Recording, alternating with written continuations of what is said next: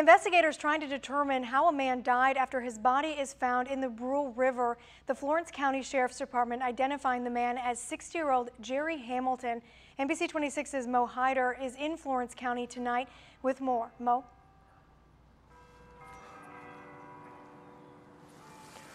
Yeah, Megan, many questions are still left unanswered, but the Sheriff's Department here does say foul play was not involved in Hamilton's death.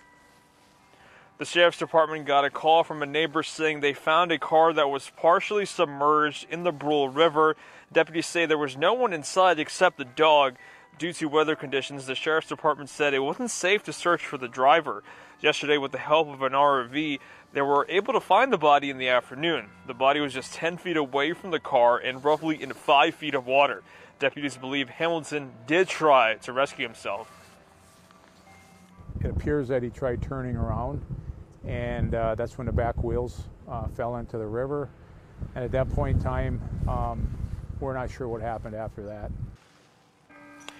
Gribble says it's still not safe at all to go on the ice and recommends avoiding it if you can as much as possible. Now, an autopsy is being conducted as we speak. The family members of Hamilton have been notified. Reporting live in Florence, Mo Hyder, NBC 26.